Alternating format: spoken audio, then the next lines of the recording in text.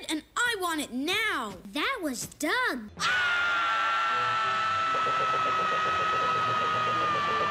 This video is brought to you by viewers like you. Thank you. Be sure to subscribe and help get this video to 2,000 likes. And I say, hey!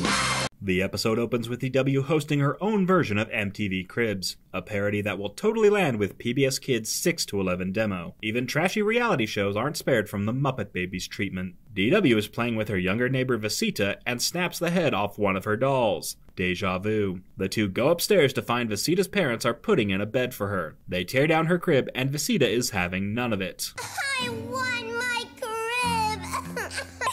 I got all dressed. That's what you sound like. DW assures Visita everything will be okay, as she herself has gone through this same experience. Flashbacks ensue. We see a short-haired DW happily chilling in her crib just a few months before Kate's birth, which is absolutely not what we saw in the episode Arthur's Baby. We're barely 2 minutes in and already DW is giving a giant middle finger to the show's continuity. DW's mom tells her she'll be upgrading to a big kid bed so the baby can use the crib. DW bitches and moans all the way to the mattress store. It's got monkeys. I hate monkeys. That actually tracks. Why don't you go back to your own house and stop bothering us? You bitch. DW gripes that she only wants her crib, but then immediately changes her mind when she eyes the most expensive bed in the store. That afternoon, DW shows off her new bed to the till. What the actual fuck?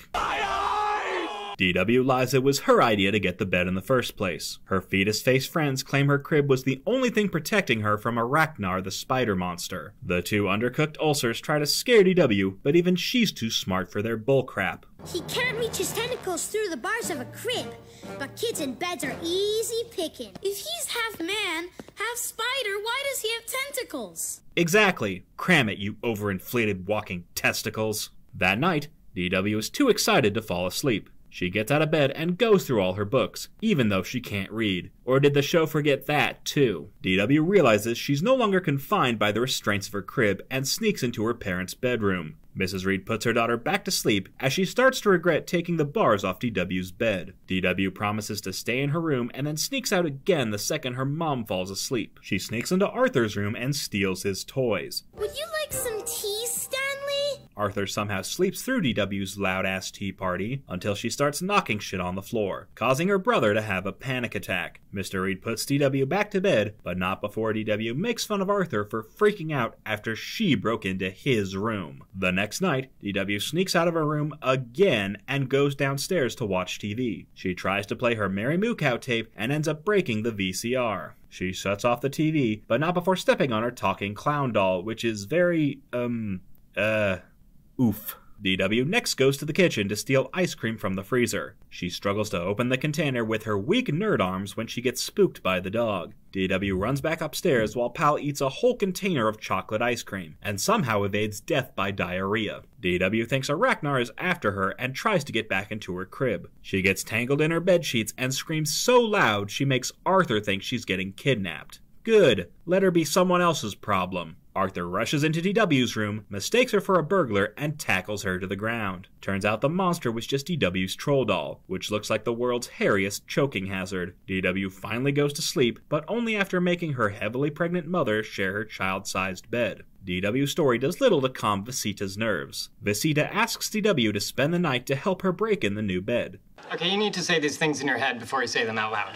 That night, Visita is fast asleep when DW sneaks out of bed to raid the freezer. This is why DW can't have nice things. Or friends. Let's review. DW refused to give up her crib and made a huge fuss about it. When she got a big girl bed, she let herself get scared by the Tybalt Tripwire's stupid story. She snuck out of her room the first chance she got and used her newfound freedom to wreak havoc on the Reed home. She scared the crap out of her brother on multiple occasions and nearly destroyed her room in the process.